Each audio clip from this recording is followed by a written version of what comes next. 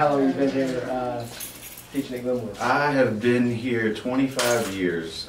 In this aspect right here inside the classroom, about 23, and then I started in the wilderness program. But all of it has been with the emotionally conflicted boys, the boys with behavior problems, and not on the autism spectrum. Right. It's great to me that I can make a difference in that population that kind of gets overlooked often, because you know, in the public school, these kids are in a classroom of 30 children, and they have behavior problems that can't be dealt with, so they're passed on. Here, I can give them attention that a public school teacher or a general ed teacher couldn't give them. I can give them that one-on-one in a small classroom setting that they truly need, that I can deal with their problems, I can listen to them more, whereas in a normal classroom setting, a teacher would not have that opportunity to listen to them, or could not deal with or work through the behaviors that keep them out of the public school environments. My name is Corey Johnson. I've been at Glenwood for about 3 years now, and I work as a behavior analyst here.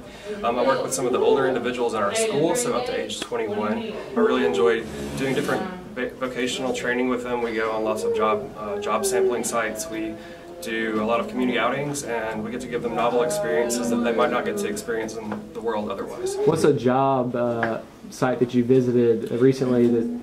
Yeah, so we did a train station with conductors, and we took the kids on a train ride and got to see how they responded to that, and they really loved the sensory, the motion of the train and the sounds there, so a lot of the kids with autism really enjoyed that a lot. Also pet stores, they really enjoy interacting with the animals, the dogs and the cats. So seeing them react in the community to those different settings really gives us an idea of what career paths they might enjoy taking later in life. If there's something you can say that they give back to you, yeah, just joy, laughter. You know, they show love in their own way and affection in their own way, and just responding to them and getting to know them and their personality, seeing them shine and grow. And you might get an individual who is nonverbal or non-communicative when you first meet them, and then seeing them open up and express themselves either vocally or verbally or through augmentative communication devices is one of the most rewarding things that I get to see in my job. So I'm Marie Tucker. I'm a speech therapist here at Glenwood.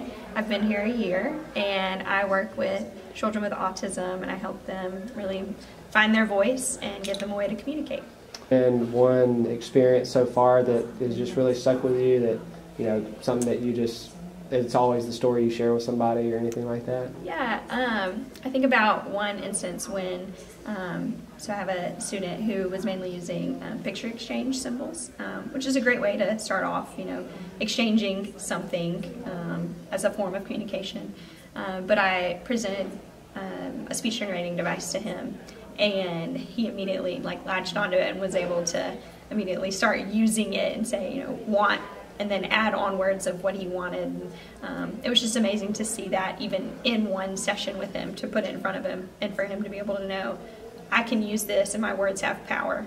And that was amazing for me to see, and something that I think about when not only I go to see him, but I see other students, that something that kind of keeps me coming back. Where were you born? 1999. 1999. What city? What city were you born in? Huntsville. Huntsville? Huntsville. Cool. What year were you born? 1989. Okay. So I guess you're 20. Yeah. Makes me feel old. What do you love so much about Glenwood? I like my friends and staff. Yeah. Do you collect pictures? Vending machines I do on my iPad. Vending machines. How many do you have now? I've heard. 13,000. Wow. So how many would you like to have? A lot. A lot? Well, I think we could help with getting some pictures of vending machines to you. Okay. Would that be awesome? Yeah. The camera and tell them exactly what you want. I like vending machine pictures at Walmart or since everywhere else. And that kind of stuff. Sounds Any good. vending machine you would like? Coke and Pepsi and snack and all that kind of stuff. And you have 14,000 so far? Yes. It'd be awesome if we could double that, wouldn't it? Yes. That'd be really cool. Well, we'll see what we can do. My name is Paul Agostini. I'm Glenwood's Vice President of Education and ABA Services. I've been with this company for almost 7 years now, and this is a special place. I think what really separates Glenwood from a lot of other places is that our staff members, everybody here, have servants' hearts. They're here to serve our individuals, our kids, our students, our adults with autism. We have kids coming in who, they come into a program not being able to communicate, having significant problem behaviors, and you can imagine there's so much frustration when you're not able to communicate your wants and needs. You're not able to do things independently. And through the incredible work of our staff and team here, we're able to teach these individuals how to communicate. We're able to teach them how to toilet themselves, how to dress themselves. And as a result, we see that problem behavior go down, and we see them become happier. Right. And it's just awesome. My name's Jamie Sellers. I'm the Division Director of the SED Division here at Glenwood. And SED stands for Severely Emotionally Disturbed. Now, and my feeling is that we're all SED from time to time. Unfortunately, our guys have been labeled that because they've gone through severe trauma, abuse, neglect. Almost 99% of them have been through horrendous circumstances. The research shows that the most healing agent of change with these type of kids is a relationship, what they call a positive relational experience. What we tell our staff is that what's more important than their credentials, how much schooling they've had, how skilled they are, is their ability to form a connection.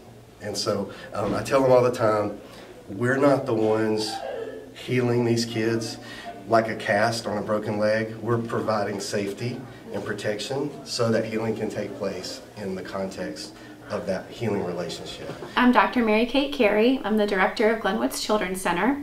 And I got involved in ABA about 10 years ago, working with residential boys with autism, ages 12 to 15, and since then had moved to the younger population, specifically under age 3, and I was working in homes.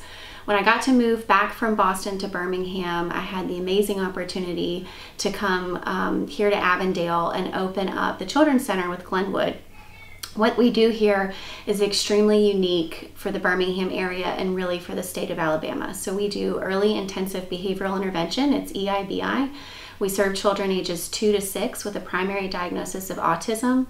And when I'm thinking about why this is so important and why the work that we do here is so important, it's because for these really young kiddos with autism, the research shows us that we can actually change the trajectory of their diagnosis.